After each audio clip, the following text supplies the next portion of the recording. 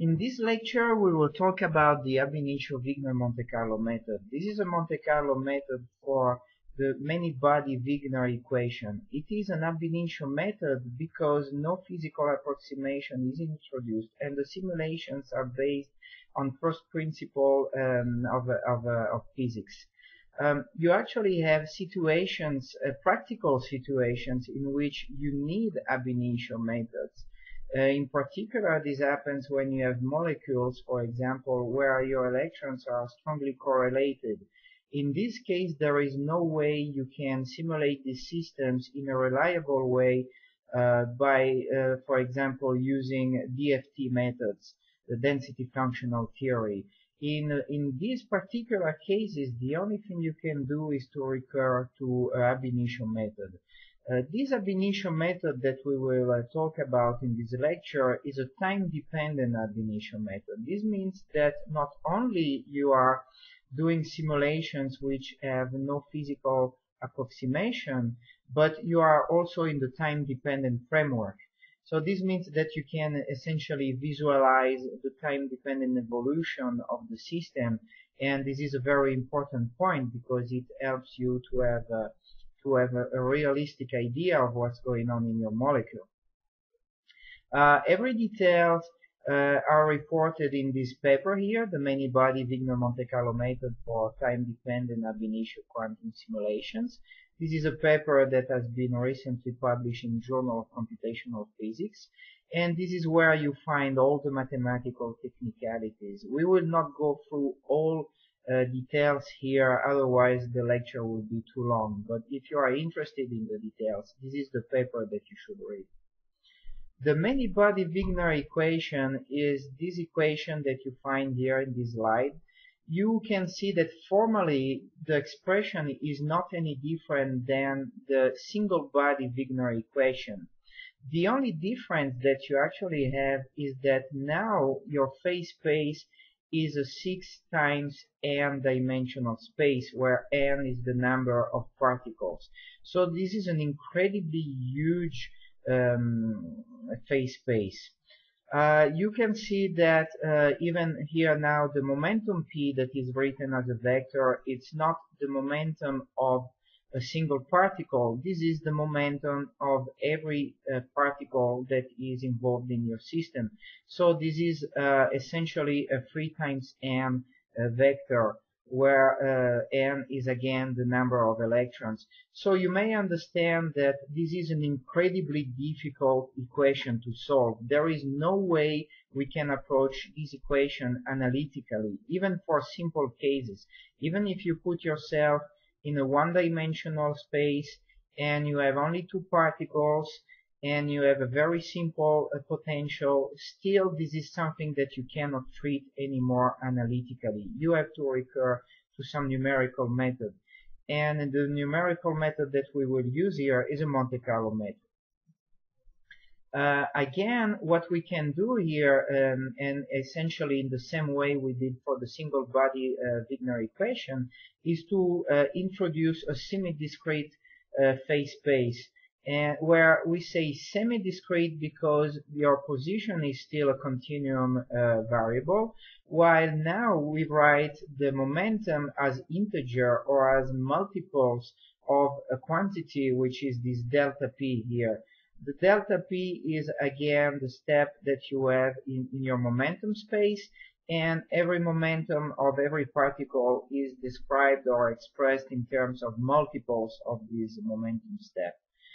You understand that this sum here that runs over m is actually a sum that runs over a vector here. This m now is a vector of integers. And again, you can see also the discretized version of the Wigner kernel, which reads like this. In particular, we report the sum here as this particular sum here. So this is just a shortcut for writing this particular sum over here. Once we introduce the semi-discrete phase space, we can rewrite the many-body Wigner equation according to this semi-discrete phase space, and we obtain this equation here. Now what we can do is to proceed further and formally as the same in the same way we did for the single body Wigner equation. And what we obtain here is that even for the many body Wigner equation, we can rewrite the equation as a Freedom equation of second kind, which is this equation you see here.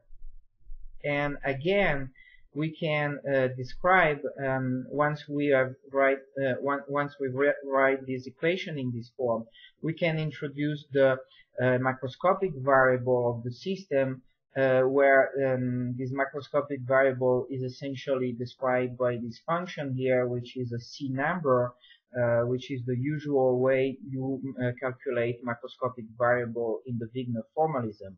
The only thing that you have to take into account again is that this X and this M now are describing a system of n particles.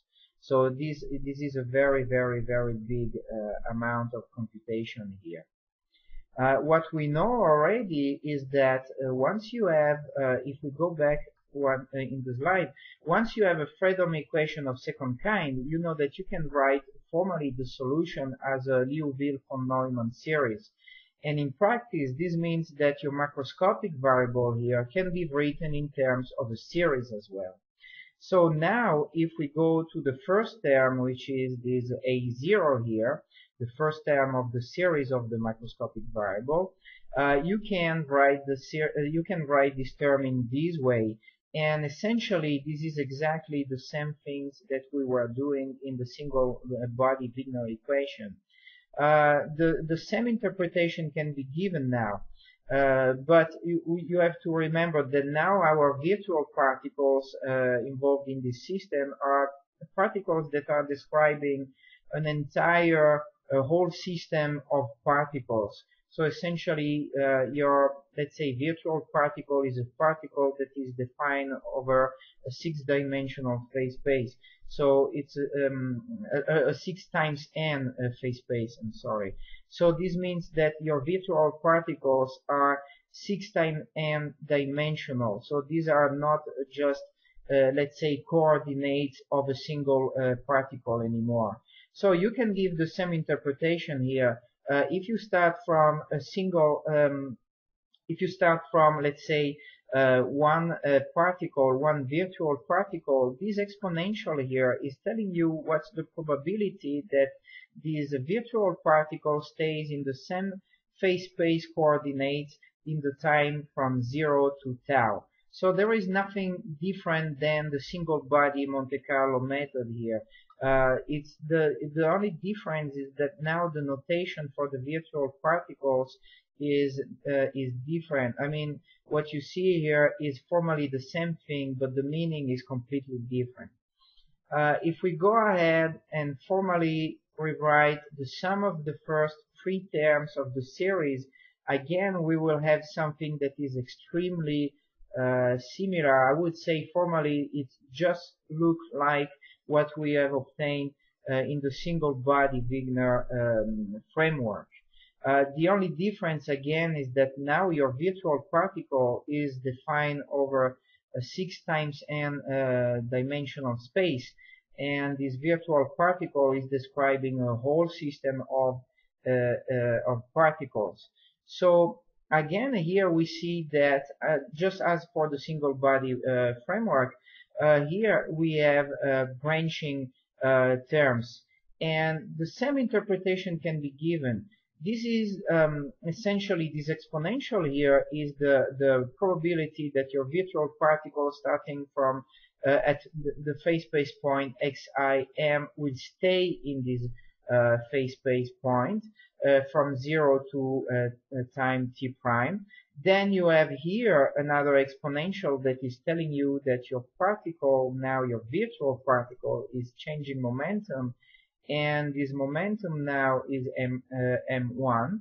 And what you have is that once it changed the momentum, this exponential here is telling you what the probability that your particle stays in the phase space coordinates x1, m1.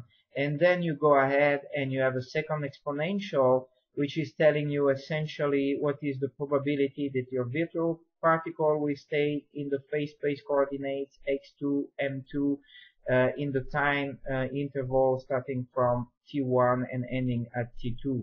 So essentially we have the same interpretation as the single body Monte Carlo method. The difference again is that your virtual particles now are describing a set of n particles. And again, even here you see that we have the appearance of this capital gamma function, and you can give an interpretation of this ratio here in terms of the probability of a particle with a plus sign appearing here, and then the probability of let's say a negative sign particles appearing here. And this is the term that is essentially telling you that you keep the initial or the parent particle. So again, here we can depict the Monte Carlo method, which is essentially the same as the single body Wigner Monte Carlo method.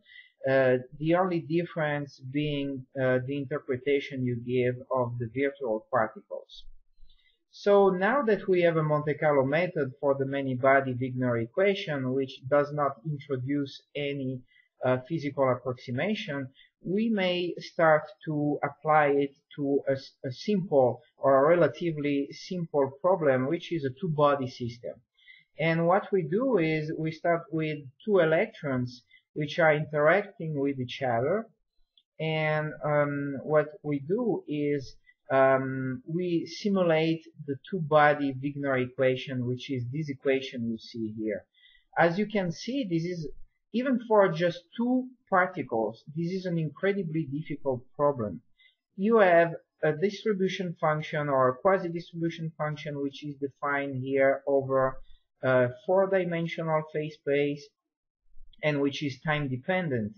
And you see that the equation here again is a partial integral differential equation, which is quite difficult to deal with, even numerically speaking. Here you have the redefinition of the Wigner kernel, and you can see that now this definition is quite complicated because this kernel again is defined over a four-dimensional phase space. So it requires a lot of memory, a lot of computation. So it's not an easy problem to tackle. Essentially, we will simulate two different systems. The first system consisting in these initial conditions that you see here on the top of the slide. This is, as you may understand, this is just the product of two Gaussian wave packets. So this is essentially two Gaussian wave packets which are independent and are evolving in time.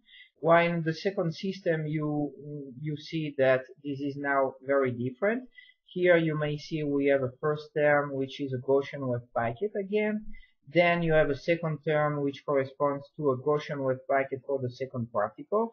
But then here you have a totally new term, which is a term that describes entanglement between the two particles. So this is a way to say that the particles are now correlated. And as you may understand, this is a very, very rapidly oscillating term. Due to these two sinusoidal functions, and we will see these oscillations very soon in the plot.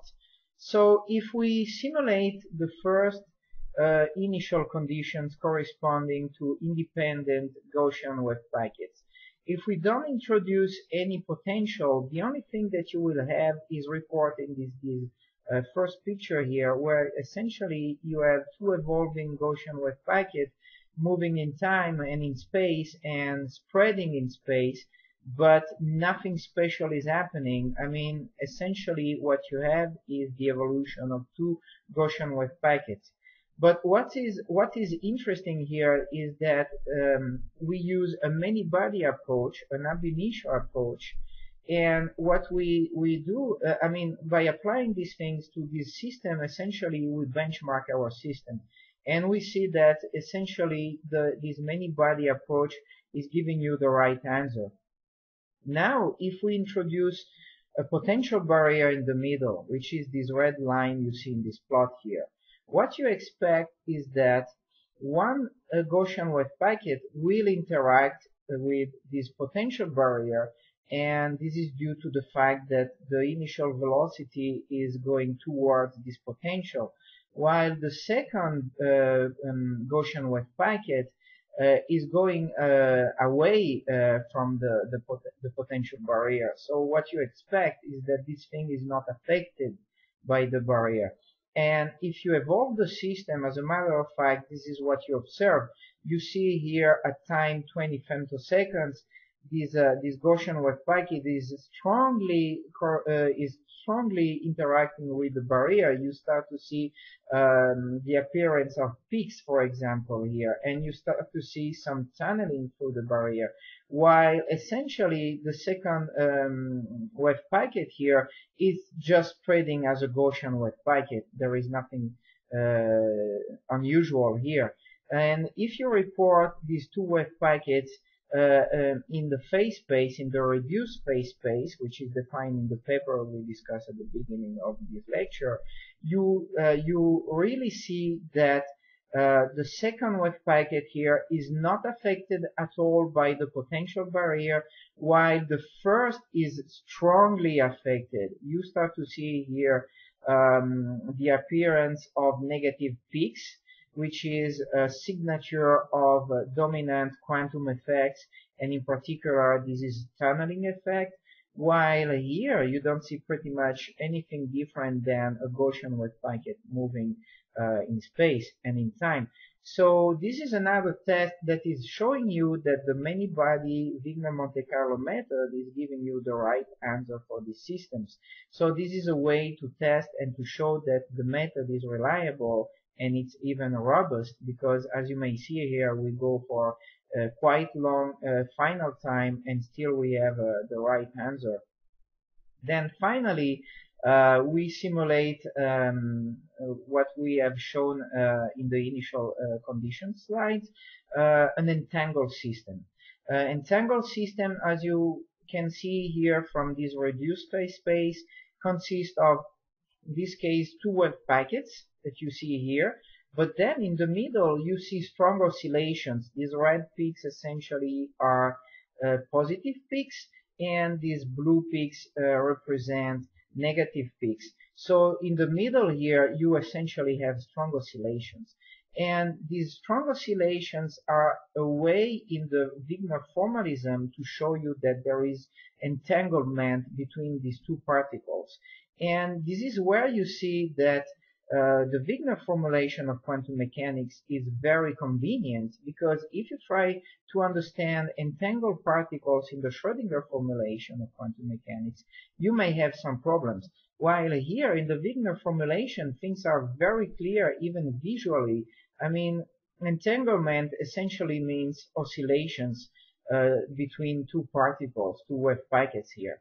So now what we expect is that if we evolve this strongly correlated system, we may have a rotation in the phase space of the initial conditions. And this is exactly what we obtain here. After some time, you start to see that these wave packets are rotating here, and even the entanglement here is rotating. And you don't have any spurious oscillation whatsoever, so the method is behaving correctly. And again, even when you get in proximity of the open boundary conditions here, still you have the right answer. The system in this reduced phase space is just rotating, and it's rotating even the entanglement in the correct way. So by means of this ab-initio method, which is this many-body Wigner Monte Carlo method, you may be able now to simulate strongly correlated system in time-dependent fashion. And this can be a very big advantage, especially in quantum chemistry. This will conclude these lectures. I thank you very much for your attention.